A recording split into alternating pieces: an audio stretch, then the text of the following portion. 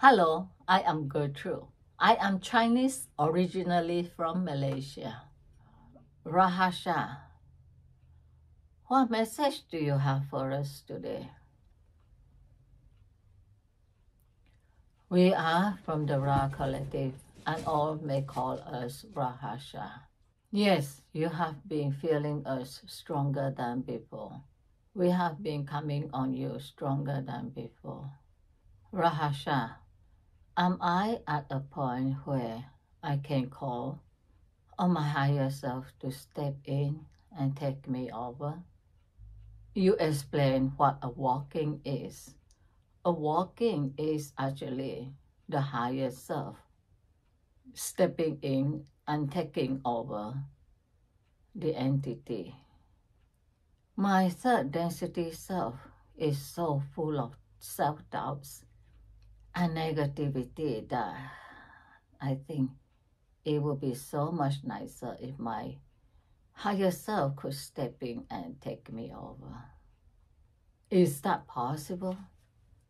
It would be possible if you have reached that level, but you have not reached that level yet. So first you have to strive, work until you have reached the level where you are one with the infinite creator. When you are one with the infinite creator, then yes, your higher self can step in and take over. Rahasha, I strive to move forward ahead by being bold. It came to me that we could achieve more by being bold than not by being bold. Is that a correct step? Yes, because your boldness is not empty. It is fed by us. We have been telling you that your greatness is round the corner, and that was more than 6 months ago. And we have been telling you that 6 months from now, you will be channeling not only Earth, but Pleiadian, Arcturian, Archangels, and engage in mediumship work, that you will be conducting courses, teachers on YouTube, and you will have a website where people can sign up and attend classes from you or the like. So your bold step, as you call it, was in affirming to yourself what we have been telling you. So Rahasha, what about enlightenment? Why am I so pulled towards enlightenment? It is because you are on that path.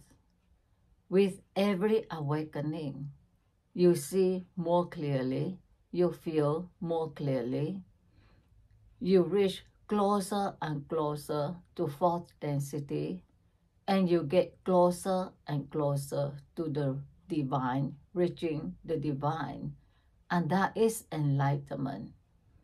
You are being drawn to enlightenment because that is the path you are walking. That is the goal that feeds you with passion, desire, hope, love, and everything that is good. And as a result, it is a good and worthwhile aspiration of yours to push towards enlightenment. Do not think that it is being proud or being egoistic, because what do third density being on planet Earth do but to strain forward to reach the divine? It is the goal of every living being to reach the divine. Not only every human being, but every living being. From God you come, and to God you would return. And so there is in you that longing, that yearning for the divine. Some do not experience it as strongly as others. But for you, from a young age, you felt that call to reach the divine. And it is a goal you have always been striving after, no less now. And for that reason, you are so close to us and love us so much, because you know we are very close to the divine. And we are. So move boldly forward. As we taught you from the beginning, do not look left or right. Just press on forward. Look straight ahead at your goal and know that you will reach it. And should others learn from you the boldness to strike forward, reaching to the divine, then that is one good you do for others. Rasha, a part of me thought that would be pride. No, truth is not pride. What you were stating is the truth. Your soul, every fiber of your being, is reaching out towards the divine. It is engaging your entire being, your entire body, your entire self. And it is a good and worthy cause straining towards the divine. Because to reach the divine is your ultimate goal, and you will reach it. Do not think in terms of your human term, enlightenment. Think of it in terms of your journey. Awakening and being enlightened. Awakening and being enlightened. And that is the path you walk slowly, gradually, and surely towards the divine. Rahasha, this past week, I can feel you so strongly. Why am I feeling you so strongly this past week? The feeling is different also. It's like concentrated energy at my third eye chakra.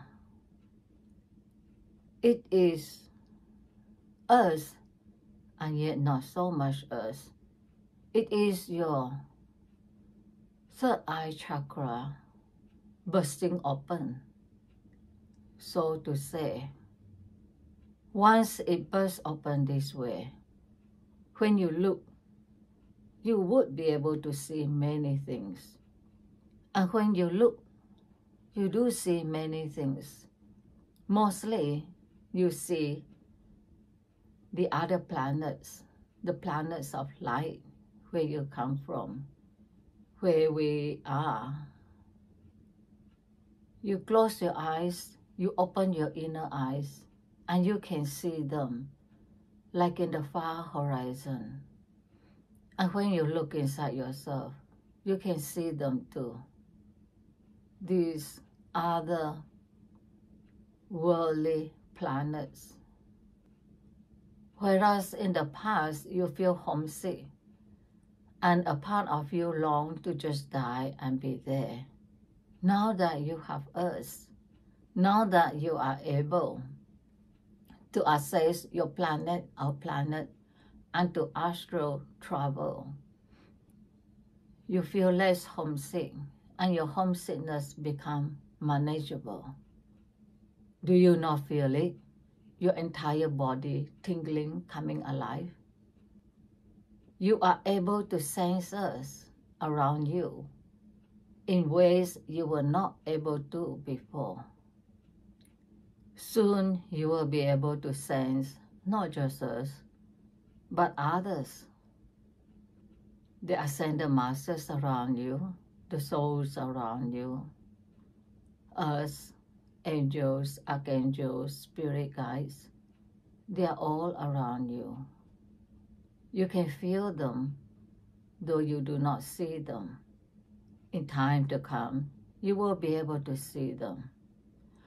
What you could do is, with intention, ask them to print their image in your mind's eyes, to print their image on the screen of your mind, where you would be able to see them. Right now, we see with you an ascended master, Saint Germain. You are not familiar with him. You do not even believe he exists, but yes, he did exist.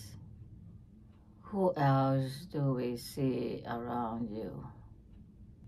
We always see Jesus, Mary, Kuan Yin with you, and archangels. And we are with you all the time, for you do call us in very often. And we appreciate that. We hope this answers your questions for today. Do you have a final question? Yes, what message do you have for the collective? As you could see, the earth is continuing to purge itself, flooding in California and other places in distress. But as we remind you again and again, keep your faith. Keep your eyes on the horizon. Keep your eyes on the fourth density. Some of you are already getting very close. You probably get glimpses of it now and again, like this channeler does. And that is the hope for you during this time of distress. But in the midst of all that, there are always joys and pleasures in life. Do not feel guilty about indulging in the joys and pleasures the earth offers you. Just because others are suffering, it does not mean you have to suffer too. Because for those who are suffering, they get moments of joy also. Because strong is a person's survival instinct. And instinctively, a person knows that to survive, they have to find joy and hope, even in the midst of darkness and suffering. A little something could bring them great joy.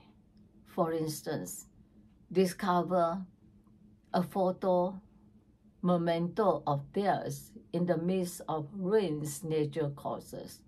That brings them much joy. And it is this little joy that carries them and you forward on this path as the earth moves towards fourth density.